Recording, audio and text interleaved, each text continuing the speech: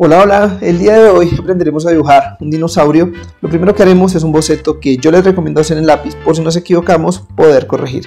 Empezaremos haciendo una estructura básica que para este caso es un círculo. Luego vamos a hacer una línea al lado derecho y terminaremos haciendo un óvalo en la parte de abajo y que se meta un poquito en la línea que hicimos hace un momento. Una vez tengamos hecho esto, ya podremos empezar a dibujar.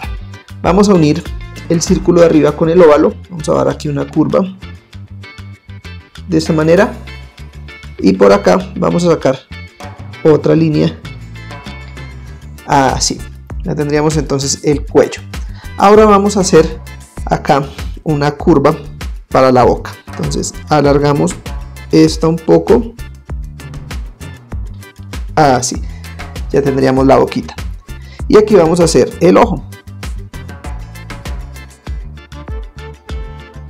Así tendríamos el ojo.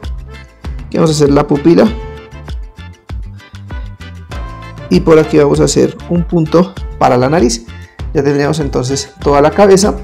Vamos a hacer acá en la parte de atrás la cola. Vamos a hacer acá una curvita así. Entonces ya tendríamos toda la espalda, la cola. Nos faltan los pies. Más o menos acá donde va la línea vamos a sacar dos líneas y las juntamos. Por aquí atrás vamos a hacer otras de esta manera y las juntamos. Vamos a hacer tres curvas para las uñas así y por aquí vamos a hacer otra curva para que se vea que por ahí tenemos otro pie y el otro lo vamos a hacer por acá igual, que terminen un poquito más arriba que las que hicimos hace un momento.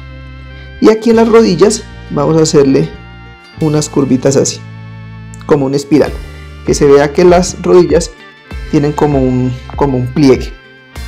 Y listo, ya hemos terminado el boceto. Podemos tomar un marcador para empezar a hacer todos los detalles.